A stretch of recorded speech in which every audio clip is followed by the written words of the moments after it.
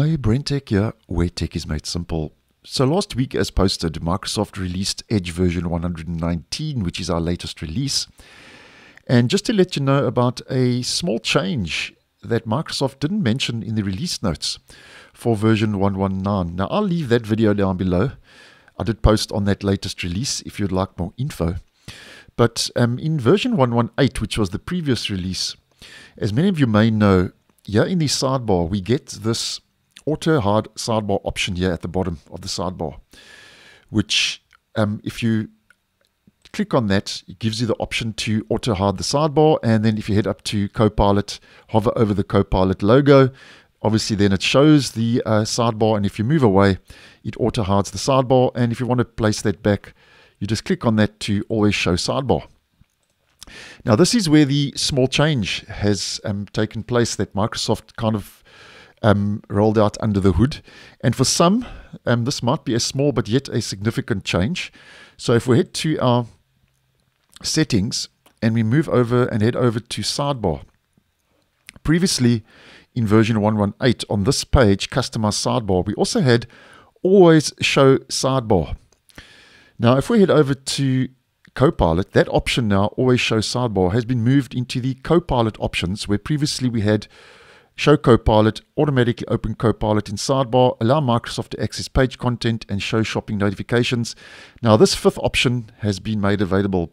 Now, over and above that, you'll notice that the description underneath always show sidebar, because obviously you can always show sidebar, toggle that off, and then always show sidebar again. It says this setting is not available when Copilot in Edge is off. So now if you don't want to show Copilot, which was an option Microsoft rolled out in previous releases, there's a bit of give and take now. Because if I toggle off not wanting to see the button to declutter and obviously just minimize that toolbar a little bit, I have to now restart the browser. And once that has been applied, you will see though, although the Copilot logo has been removed, there is no option now to be able to hide the sidebar.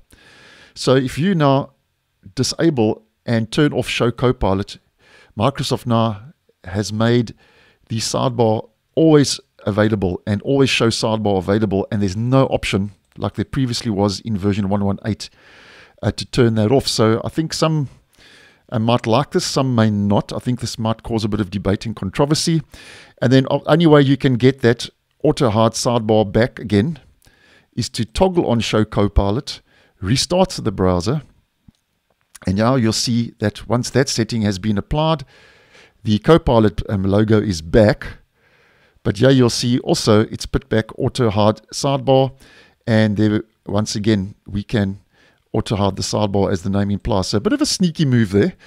I don't really see Microsoft's reasoning with this, but nonetheless, just wanted to point that out to you, because that is a change that was under the hood, made under the hood by Microsoft with version 119. And as mentioned, it's a small change, but yet I think for a lot of users that might cause a bit of debate and controversy. So thanks for watching, and I'll see you in the next one.